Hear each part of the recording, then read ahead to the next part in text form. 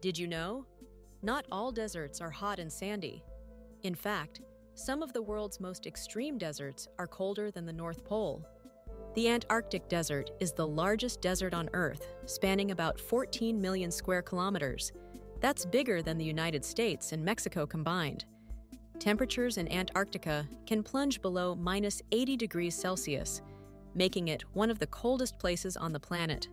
The Arctic Desert is also massive and icy, covering nearly 13.9 million square kilometers, where winter temperatures can drop to -40 degrees Celsius. What truly defines a desert isn't the heat, but the lack of rainfall.